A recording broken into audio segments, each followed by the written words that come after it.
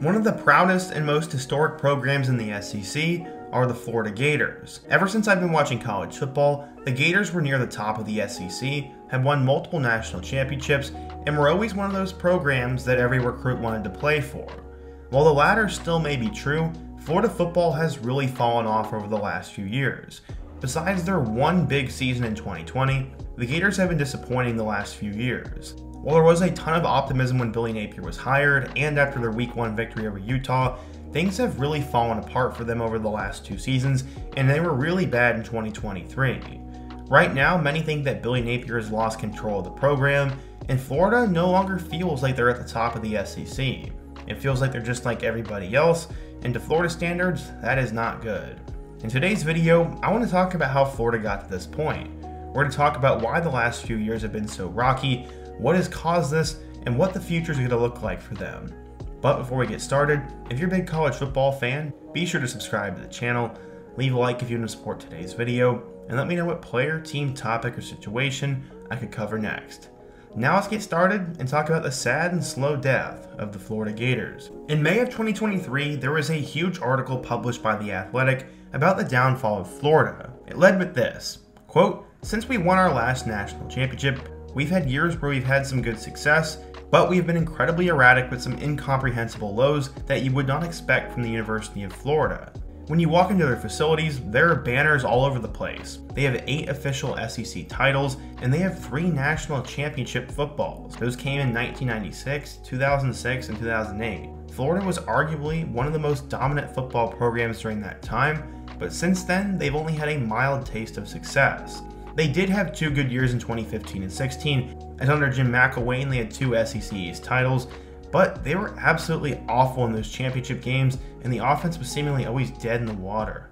After that, they decided to hire Dan Mullen away from Mississippi State, where he consistently made bowl games, and many thought that he could be the next big thing there. He now had more resources than a school like Mississippi State had, but he could never get them over the hump. He did bring them to 3 consecutive New Year's Six bowls, but many were not happy with his recruiting, some of the ways he dealt with the media, and how that 2020 team ended up. In my opinion, they were one of the top 4 teams in college football that year, but they had that dumb loss to Texas A&M and then an even dumber loss to LSU. They were quite competitive in the SEC championship game against Bama, and they really wasted that offense with Kyle Trask, Kyle Pitts, and Kadarius Toney. They should have done much better, and many believe that Dan Mullen should have gotten into the college football playoff that year. Because of that, he ended up getting fired.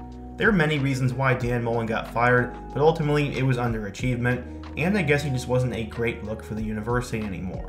He also didn't even seem that interested at times, but now they're moving on to the guy who everyone thought was the best hire going into 2022.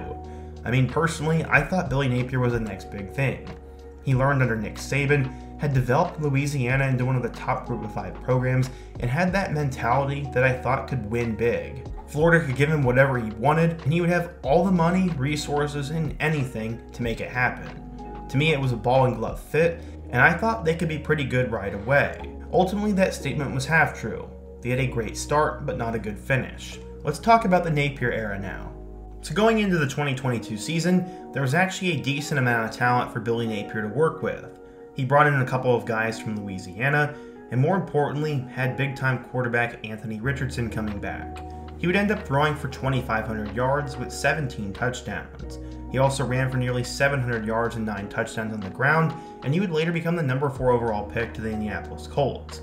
With a guy like that, you'd think the season would go much better, but honestly there was a lot to be desired from Anthony Richardson. At running back, you had a pretty good group, as Montrell Johnson led the team with 841 yards and 10 touchdowns, and then you had Trevor Etienne, who blew up as a true freshman. They also had Naquan Wright and former 5-star Lorenzo Lingard. In terms of guys catching the ball, big-time recruit Xavier Henderson stepped up, and they also brought in 2 impact transfers in Ricky Pearsall from Arizona State and Justin Shorter from Penn State. There was obviously plenty of talent on the roster, but for some reason they just couldn't get anything going. Everything was set up for Billy to have a great first year, and everything would start out on top. They hosted number 7 Utah, and in one of the best games of the 2022 season, Florida had a late interception on quarterback Cam Rising, and they won 29-26. Florida was back just 1 game into the Billy Napier tenure. Everyone was ready to run through a wall for him, but honestly, that has been the height of the era. After that, they lost to Will Levis in number 20 Kentucky, barely survived against USF, and then lost on the road to Tennessee. All three of those games weren't great, and then they barely squeaked by Missouri in early October. After that, the losses really started to pile up as they got beat by LSU, dismantled by Georgia, lost by a touchdown on the road to Florida State, and even lost on the road to Vanderbilt. That was the absolute low, but sandwiched between that was wins against Texas A&M and South Carolina. That'd be enough to get them to 6 wins, and they would go to the Las Vegas Bowl, where they would play against number 14 Oregon State. The Beavers were coming off a breakout season under their head coach Jonathan Smith, and in that game, things did not go well for Florida. They lost 30-3, and the game was never close. All in all, Florida had a disappointing 2022 season. While they did have that one win against Utah, they really didn't do anything else. They beat South Carolina and Texas A&M teams which weren't very good, a Missouri team that was just average, and then barely skated by USF. They also had that terrible loss to Vanderbilt, and then getting killed in the bowl game. It was not great. But then again, it was year one, he made a bowl game in year one, and they did have their moments. Unfortunately, he would sort of have to do a roster revamp going into 2023. At quarterback, you had Anthony Richardson leave for the NFL, so he decided to bring in Graham Mertz. Mertz was a huge deal coming out of high school, but he was extremely underwhelming at Wisconsin. He thought he could take a chance on him. After that, there was also some major problems at the quarterback spot, as one of the players on their roster got in some big trouble behind the scenes, and then their incoming recruit also got his scholarship pulled.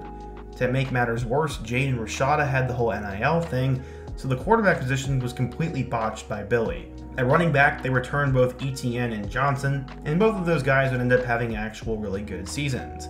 They combined for nearly 1,600 yards and 13 touchdowns, and Florida was built to run the ball. Graham Mertz was one of the more accurate passers in the conference, as he completed 73% of his passes, but a lot of this came in garbage time.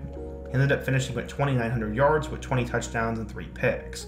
Mertz actually had a pretty decent year, and honestly, with the right development, could be special in 2024, but we're talking about 2023 right now. In terms of the receiver spot, Ricky Pearsall and Eugene Wilson became the 2 biggest names, and then the defense was also solid. In week 1, they'd have to go on the road to Utah, and this time, the Utes were not going to let them win. I remember Utah scored on the first play with their backup quarterback, and the game was never really that close, but a lot of dumb penalties and dumb errors ended up costing Florida a chance to make it close. Utah won 24-11, and then from there, Florida would actually get back on track. They beat McNeese State at home, beat Charlotte at home, and then between that was a huge win. This came against number 11 Tennessee in the Swamp, and in a duel between Graham Mertz and Joe Milton, Florida ended up winning that one, and the final score was 29-16. While Tennessee did somewhat fall off, that was their most impressive win of the season. They are now 3-1, but then Billy would squander the season again. They go on the road to a red-hot Kentucky team, and Ray Davis ran all over them, and Florida lost 33-14. It was once again another setback, proving they couldn't take the next step. But after that, they beat both Vanderbilt and South Carolina, before the losing would really begin. It started in late October, as they got drilled by number 1 Georgia, and then lost a really bad one to Arkansas. This game came in overtime, and if you don't remember, Arkansas was atrocious. This game also came at home, and this was just really bad. From there, they had a gauntlet of a schedule, and honestly, they were not going to make a bowl game.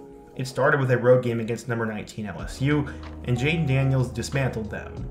After that, they went on the road to number 9 Missouri, and despite Graham Mertz getting hurt, Max Brown actually gave him a chance to win the game. He put them in field goal range, and they took a 31-30 lead over Mizzou, but then Mizzou drove down the field, converted an insane 4th down, and then kicked a game-winning field goal. Florida's bowl hopes were pretty much done from there, but then they were gifted another opportunity. Jordan Travis was hurt, so their game against number 5 Florida State was going to be a little bit more manageable. Unfortunately for Florida though, they also had their backup as Mertz was hurt and Max Brown would have to make the start. They'd end up losing 24-15, and Florida finished with a 5-7 record and a 3-5 mark in the SEC. After starting out 5-2, they finished 5-7, and Billy Napier's seat was scorching. The 2023 season was bad, but there's been a lot of dumb things that have happened to Florida. After that 6-7 year one record, Florida had 26 players enter the portal. The biggest event of that offseason that really showed how far Florida was behind was the Jaden Rashada saga. At this point, it's probably the most famous recruiting story for Florida, as he was offered a $14 million NIL deal. Unfortunately, Florida could not make the deal happen, so when that fell apart, it was embarrassing and he went to Arizona State. It showed that their rivals and other programs had a better handle on NIL, and Florida really needed to catch up. They upgraded their facilities, but now it was time to figure out NIL. 22 games into his tenure, Florida's 11-13, and losses to Vanderbilt and Arkansas have really stained his resume. Napier had the fewest number of wins of any Florida head coach through their first 2 years since Charlie Pell, and it has honestly been really bad. Napier's also the first football coach since the end of World War II to start his career at back-to-back losing seasons. When asked if he was on the hot seat, their AD said, quote, "I don't care. It doesn't matter, it's a made-up term, and people can put him on whatever list they want, but it has nothing to do with reality." We all do know it is reality.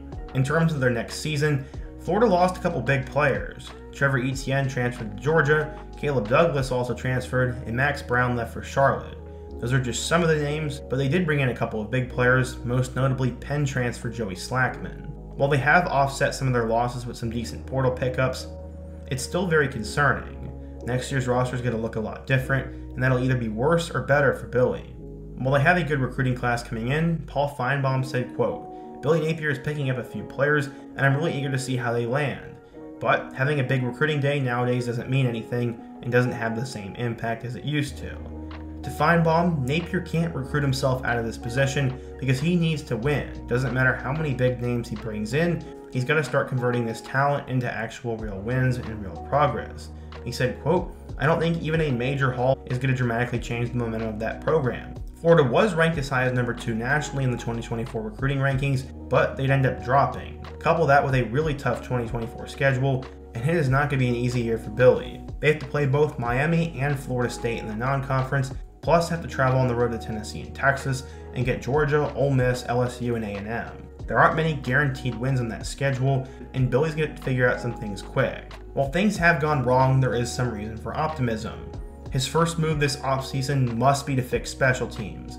There have been multiple times where special teams has legitimately costed Florida a chance, and it most notably happened during that Arkansas game. Napier would probably also benefit by being more of a CEO, as he needs to stop calling plays and hire an actual offensive coordinator. Mizzou did that this past season, and it did wonders for them. They also, I think, need to change the offense. In an era of college football where aggressiveness and effective passing tends to win the most games, his scheme is considered conservative and outdated.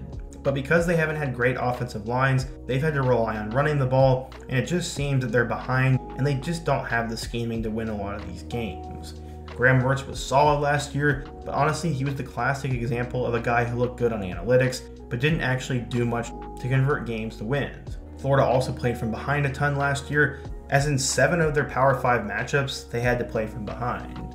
The biggest reason for optimism for them, though, is 2 reasons in my opinion. Billy Napier has won everywhere he's been, and 2, I really love their new quarterback DJ Lagway. He's probably the most prized quarterback to come to Florida since Will Grier or Jeff Driscoll, and I think he's up for the task of leading Florida to greener pastures. Him and the commits are really bought in on fixing Florida, and I think honestly this year will be a little bit different. I think the expectation is just going to be to get to a bowl game because of how hard the schedule is, but 2025 is a year that I'm really looking forward to watching Florida.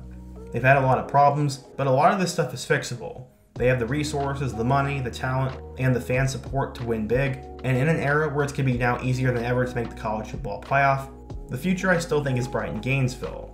We'll have to wait and see though. Billy could either flame out and get fired, or he could fix it. I don't think there is any middle ground, but what do you guys think? If you're a Florida fan, what has gone wrong? What are your expectations for this season? And what do you think of head coach Billy Napier?